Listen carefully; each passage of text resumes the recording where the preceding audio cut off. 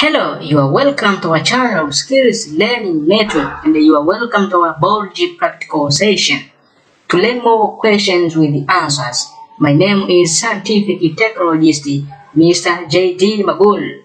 I beg you to subscribe and to allow notification for the coming lesson. Welcome to learn with me. Our question for today: you are provided with the specimen A and the specimen O. Observe them carefully and then answer the following questions. Question number 1. Identify the specimen A and the specimen O by their common names. Question number 2. Name the kingdom, phylum, and the class for each of the specimens A and the specimen O. Question number 3. Suggest the possible habitats for the specimen A and the specimen O. Question number 4. List 4 observable differences between specimen A and the specimen O. Question number 5. What is the respiratory organ or respiratory structure of the specimen A and the specimen O? That is our questions, and that is our specimens you have been observed in that diagrams. Let's proceed with our lesson to see the answers about that questions on specimen A and the specimen O. The answers for question number 1. Identify the specimen A and the specimen O by their common names. Specimen A is housefly, as you see in that diagram, and the specimen O is spider. Question number 2. The answers: name the kingdom, phylum, and the class for each of the specimens A and the specimen O belongs. Mean that specimen A belongs to kingdom, which phylum, and the class, and the specimen O the same. So we will look on the kingdom, phylum, and the class for that specimen A and the specimen O. Specimen A, which is housefly, belongs to kingdom Animalia, phylum Arthropoda, and the class is Insecta. Specimen O belongs to kingdom Animalia, phylum Arthropoda, and the class is Arachnida.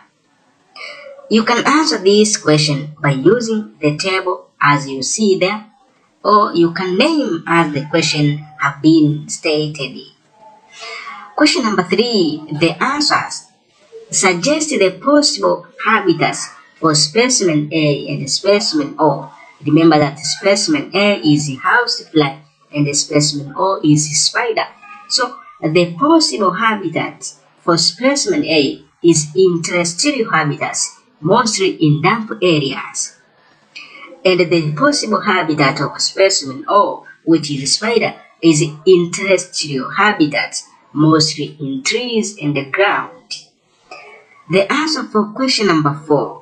List 4 observable differences between specimen A and specimen O. In this question, we will consider only observable features which differ from A and from specimen O, which is differ. The answers: observable differences between specimen A and specimen O. When you observe specimen A has 3 body parts such as head, thorax, and the abdomen, while specimen O has 2 body parts such as cephalothorax and the abdomen. Number 2 differences: specimen A has 3 pairs of jointed legs, while specimen O has 4 pairs of jointed legs. That is observable differences number 2. Number 3.